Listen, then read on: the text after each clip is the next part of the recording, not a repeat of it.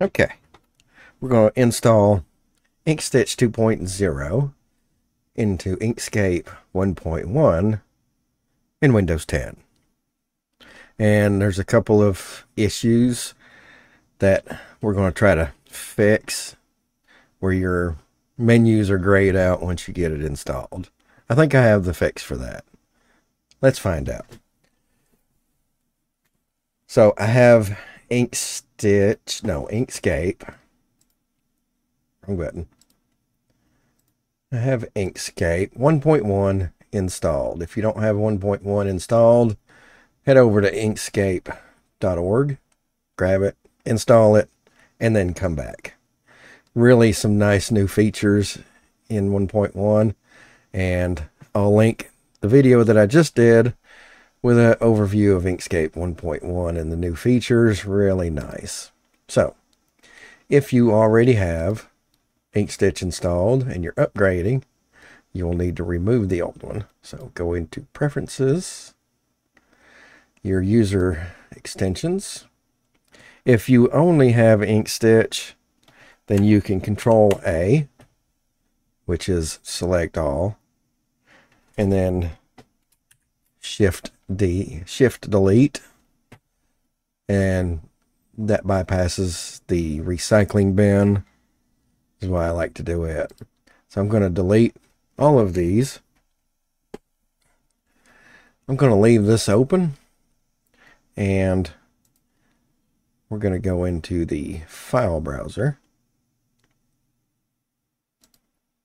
I'm already in the file browser. I'm going to go to downloads. You can tell I'm not a resident Windows 10 user, but I'll try to limp along. Okay, I have my Inkstitch 2.0 downloaded. I'm going to select extract all. I'm going to extract it to the default folder that it extracts to.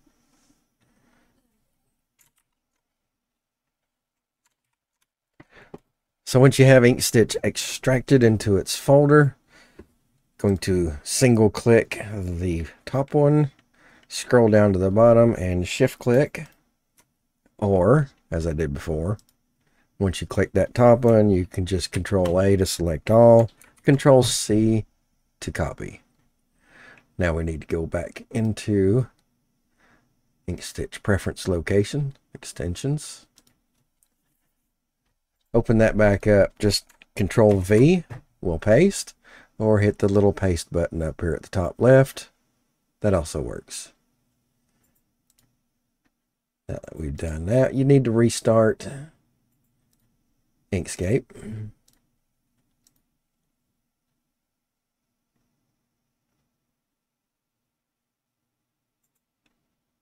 This is a welcome screen that Inkscape 1.1 now has.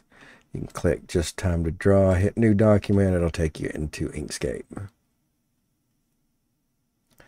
Let's see if our extension's there. It is, and they are available. If they are grayed out, here's a couple things to try. They didn't gray out on me, so I can't confirm these will work, but what I'm hearing, it will. Go back into your preferences. Open that user extension folder. Going to highlight this right here. I'm going to right click and copy. Once you've done that, hit your Windows button. Go to Security.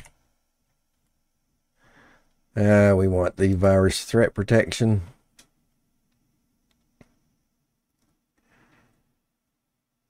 And virus threat protection is there. Where is settings? Right there, manage settings. What you're looking for is exclusions, add exclusion, folder. Right there where it says folder, Control V or right click and paste. Select folder. It will ask you, are you sure? Yes. So now that folder is excluded from the virus protection. If you have virus protection that is not Windows Defender, like McAfee,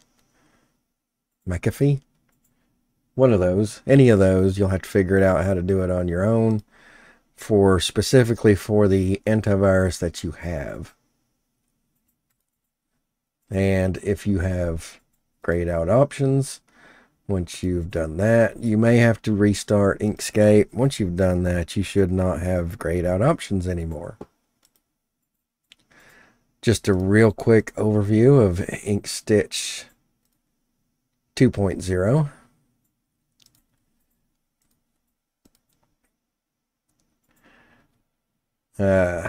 We have commands, edit. You can now duplicate parameters, and you can restack objects. Fill tool break apart's the same. Font management is new. You can do a custom font directory, generate JSON, remove kerning, lettering. Got to check out the lettering because they have a lot of new fonts pre-installed. This is really nice. All of these fonts are pre-installed in Inkstitch 2.0. Params. The parameters is set up a little differently. So that'll be something we'll have to get used to. I'm used to Linux side of things, so I don't know how much different this looks for you. What else we got? There's your thread color management, install color palettes. That used to be called install add-ons.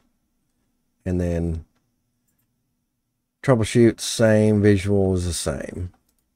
So that is installing Inkstitch on Windows 10. A nice quick little overview.